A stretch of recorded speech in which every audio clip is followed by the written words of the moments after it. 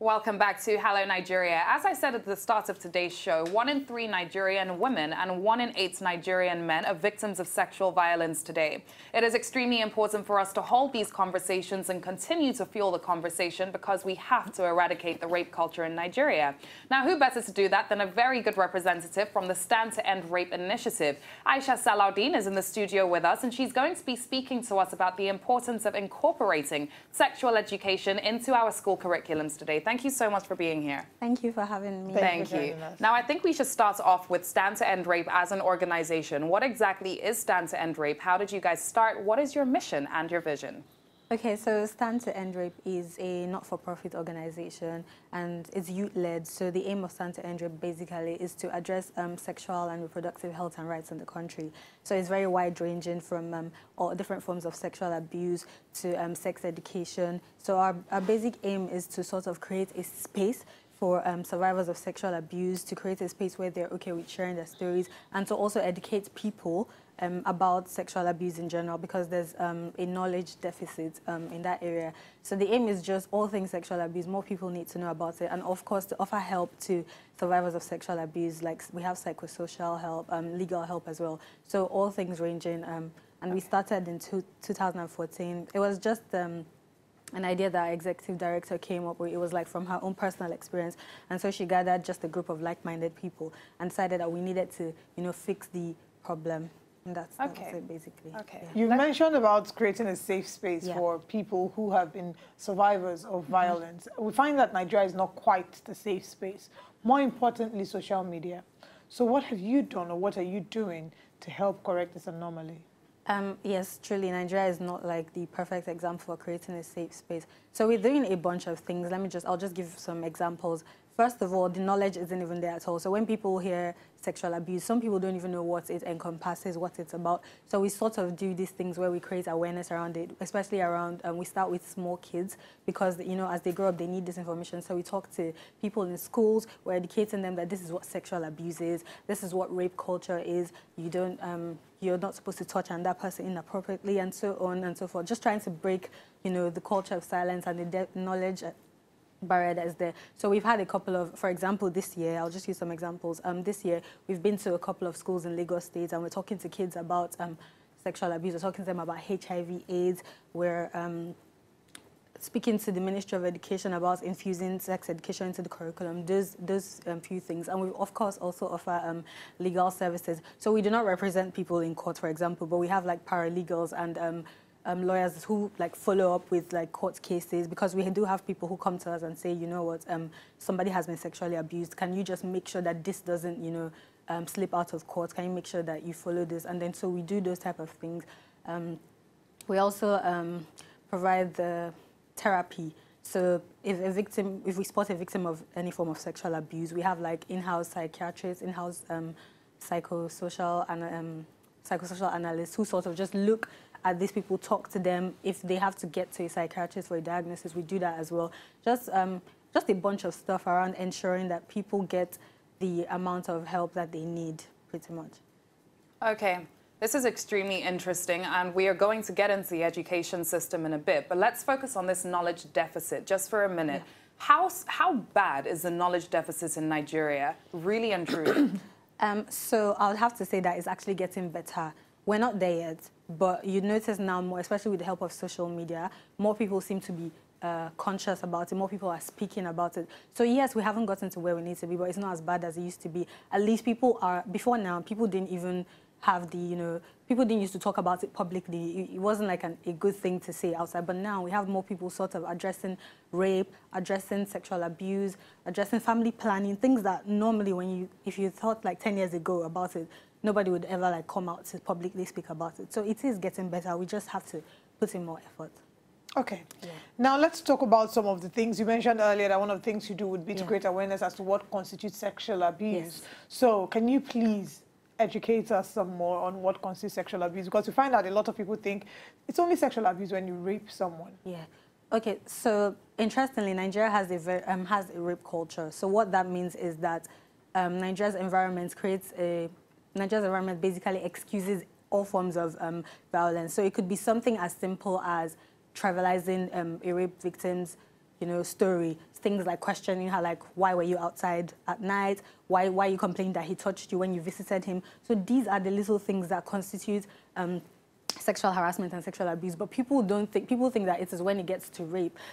Questioning the victim, questioning her motives, telling boys that, oh, well, boys will be boys, but painting them as superior beings, these type of little things. Even when you start policing a woman, when you start telling her, advising her on how not to get raped, what you're doing is harassment, abuse, because even though you might have good intentions, you're already excusing the rapist because you're only telling her how to avoid being raped. You're not telling the rapist, well, don't rape. So these little things are also part of the problem. It's not until you get to where you have raped someone. Even making sex jokes, comedians that when they come out and make these jokes, it is also a problem. It is harassment, and it can, lead to abuse.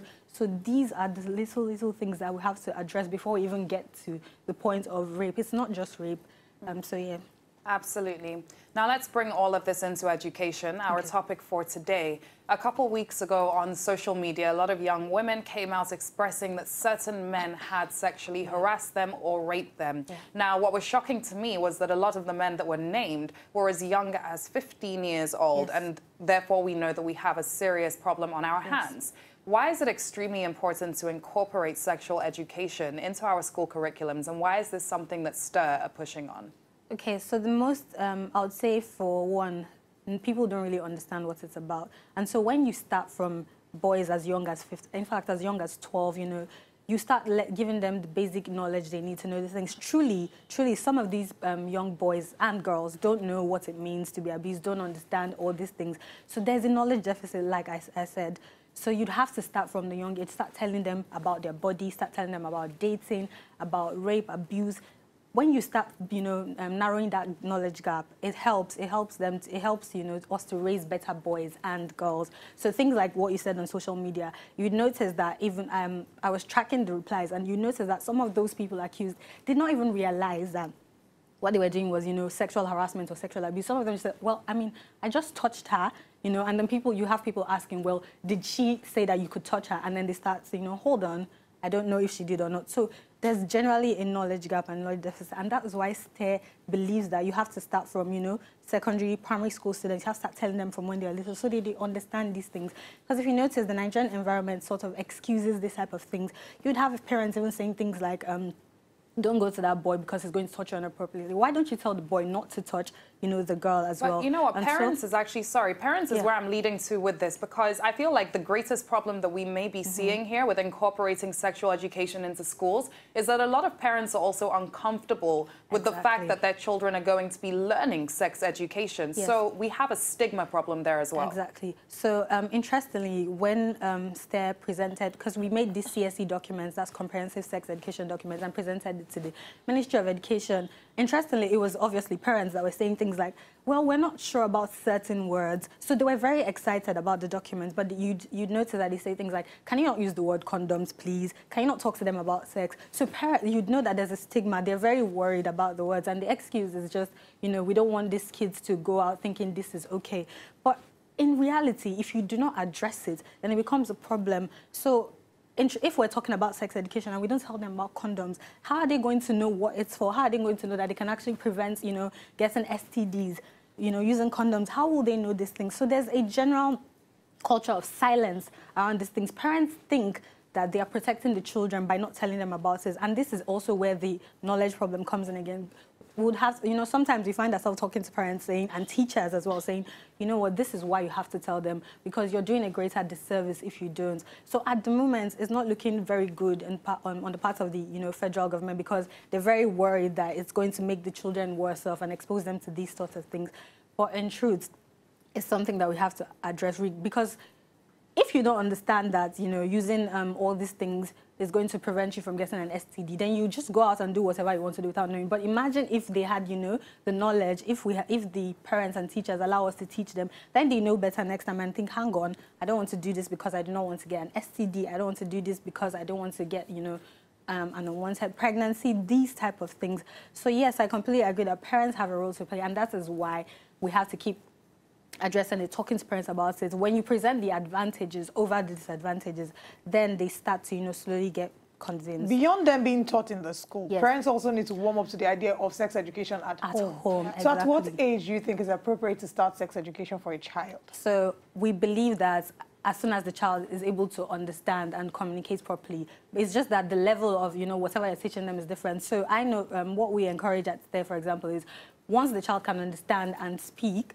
you start telling the child about different parts of their body. So this is this part of your body and this is what it does. Do we have to call the exact names? You have to call the exact names because, sometimes when people use nicknames and all these weird names, the child, the child doesn't really understand. But when you say, so this is this part of your body, this is your private part, nobody is allowed to touch you there, then the child knows immediately someone touches, the child there, he remembers that, oh, well, my mom said something like this. And now it's interesting because I've seen a bunch of, studies for children where there's, songs, they're singing about it, nobody's allowed to touch me. So I think as soon as the child is little and can understand, as soon as the child can understand, start telling the child. I'm thinking also the definition of private part should be specific, actually. So beyond talking about the parts that we know as private parts, yes. I think also we should be talking about parts like your face, your lips, yes. because some people abuse the child without not touching their body, but they could use lips as well. So yes. I've heard the parents say,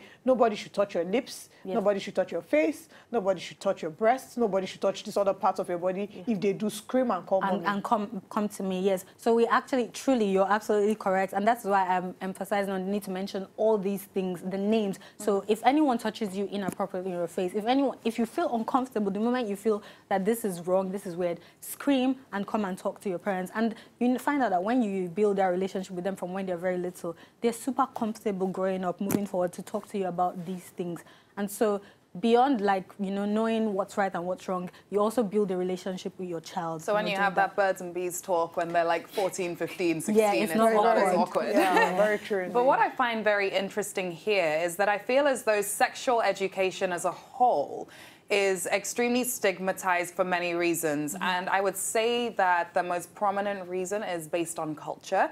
Yes. People have an issue with naming parts of the body, and that is just the starting point. This is an entire scope of problems that all fall into it, fueling the rape culture. Aside from education in school and education at home, how else can we start working against this culture? I would say that we should get people that have, I wouldn't say that have experienced sexual abuse, but people who know a lot about this to come out and share their stories. So what I would say is, I'll give an example. So someone who's been harassed or whatever, there are tons of people that have been harassed. So if someone who's been harassed comes out to say, hang on, this happened to me, and this is okay, and this is what I did, this is how I, overcame whatever it is, and then you sort of find that people are now thinking, well, my case is not peculiar, it's happened to this person, and then she's, talking about it, she's speaking, so that means I can overcome it, I can. So if you have more people coming together, like what you said about social media, where it started with one person, one woman came out and said, I'm not going to, keep quiet, this is what happened. And then, the result was magnificent. Before, people started sharing their stories. And then it led to, Stand to End Rape during that moment got a lot of names and got a lot of people saying, can I get a lawyer? What should I do next? We had so many reports. So people like that coming out to share their stories and encouraging others, you realize you're stronger when there are more people as opposed to just one person. So we need to start a conversation, or we need to keep the conversation going so that we can probably have our own Me Too movement. We're starting to see the rise of that here in Nigeria. Yes, but we find also that many people who have been raped or who have been sexually abused are not really willing to take the matter to court for several reasons. Reasons of stigma from family and society, fear of court not dispensing justice, and fear of maybe the other party, the perpetrator, being more influential and manipulating the matter. How can we get rid of this and get more people to come out, speak up, and to name and shame the perpetrators? Okay, so beyond more people talking about it and giving them encouragement, it has to be on the part of our legal system as well. So personally, I'll mention Lagos State because I'm familiar. We have DSVRT and stuff. They're doing a bunch of work on this. We've gotten names, people in court. So you can see the progress, you can see that perpetrators are they're in for it here. So those type of things actually will give more people leverage, hold on, this is actually happening and this is working. I'm not really familiar with other states, so I don't know what it's like there, but I know that generally on the larger scale, the legal system is not as great as it can be, in handling rape issues. So when you have like security officials, like police officers and stuff, when you know they're there for you, you tend to feel better about it. Because if you notice, when people want to report, you know, the first thing that rolls out of their mouth is, why should I even go? Because nobody's even going to listen to me. You know? But when there's a system in place and they're sure, or they've seen so many examples of people, you know, going in and getting justice, then they'll feel better about it. And again, it still comes back to more people speaking about it, encouraging them, and that's what we try to do at STAIR. So we can't force people to, you know, take their case to court. We can only, you know, give them reasons why and sort of try to convince them. And so that's why, again, the legal system has to be there as well, so that when we say, you should go to court, this sentence is going to happen, and then they say, well, can you give me examples when there's been progress? Then we can say something like, actually, there's actually progress, so look at this. So again, I mean, we can try to do something, but the legal system and operators have to back us as well. Okay, there's something that I'd like you to clear up. I have often heard the notion that in Nigeria's history, or post-independence history at least, there have only been 14 prosecutions in the country for rape. True or false? So it's true. Okay, so we're looking at a situation where 14 people in a country of 198 million have been prosecuted for rape. Only 14, and that is a very serious issue. It's very which leads me to ask you about your views on self-protection. And I say this because while I was in university, in my first year of university, the first thing I was given on campus was a rape alarm. And of course, that's not in Nigeria. Yeah. I've tried to incorporate this exact same initiative into Nigerian universities. But what exactly is your view on self-protection, and how necessary is it? So, I mean, the sad reality is that it is very necessary. I mean, it should not have to be. We shouldn't have to, you know, be that out. We shouldn't have to protect ourselves. People should know not to rape. But the sad reality is that we have to. And that's why we actually encourage self-defense classes. So know that you can protect yourself from a potential rapist or abuser. We have those classes in Abuja and Lagos and very soon Port Harcourt. So I would completely say that if you can get a self-defense kit, that's fine. If you can fight off your rapist, it's good. Anything to protect yourself at this, you know, well, anything legal to protect yourself, you know, at this point is quite absolutely necessary. Yeah. All right, let's talk about real quick first aid for rape. So someone has just been raped, and of course the next thing she wants to do is just to quickly move on and get over that. Well, you've worked with rape survivors, and you've helped them also to get legal personnel, lawyers to help them put their matter in court. So what are the things they need to do that would help them immediately on the spot, that would help their case have a stronger standing? So we always advise that they go to the hospital. So if you notice that if you go to the police station first, they'll say, well, there's no proof, like how can we confirm that you get raped? So the hospital have some procedures. They would first, obviously they would give you like the pills to protect you from STIs. They would give you, like, if you have to take a pregnancy test, all these type of things. And also, they can confirm that truly this person has been raped, so that if you have to make a police report, when you get to, you know, make the police report, the police can corroborate what you said, like, actually, yes, she's been here, we've done this, and then it sort of helps your case. So we always say, go to the hospital. Before you take a bath, right? First thing to do, go to the hospital. You see, but this is where I have a slight problem, because unfortunately, as great as it sounds and as practical as it sounds, in reality, it makes very little sense, because as a survivor of rape, the first thing that you want to do in that situation, caring about yourself only, is cleanse yourself from what you've just been through. And unfortunately, I think that what we need, and I need your opinion on this, is to see more policies that incorporate for survivors of rape that don't necessarily involve them having to follow every single practical step in order for them to get justice. Because I don't believe that if someone was raped, God forbid, today, right now, as we're talking, and the first thing that person wanted to do was to go and take a shower, automatically right now, based on our laws, that is basically going to take a lot away from their case. The risk so do we need to see more policies coming into play that can actually help people who are in situations where they have minimal evidence on their case? I mean, definitely we do. And that's why this rape kit is something that we have been shouting about, fighting for, and, you know, raising petitions. Because essentially what the rape kit does is it just does everything the hospital is going to do for you, so you don't actually have to, you know, go there. Because recounting your ordeal is traumatizing enough as well. So imagine having to say it to the police and then the hospital. So I'd say that we need those policies. We need things that will encourage women, you know, to more rape kits, more organizations like STAIR to sort of look into things like that, so you don't have to go through all these processes. At the moment, it's looking good. Again, in you know, we've had talks. I mean, I've seen Senate President talking about incorporating not just the sexual abuse bill, but the gender bill, things like that. So it's looking like there's progress. And just today, I think in Lagos State, there was a conversation again about women's rights and incorporating this in universities as well. So I think on the part of policies, it looks like there's going to be progress. Let's just hope that, you know, we get actual results at the moment, but definitely we need those laws and policies. Until we get them, for now, I think the risk attendant is because there are some fraudulent individuals who might decide to take advantage of that. So legally, the law has to also make provision for the accused and the accuser as well with regards to the evidence bit. So please, for now, until the rape kit is being, you know, we're having more of rape kits being used, please, if you know anyone who's raped, first of all, please go get tested.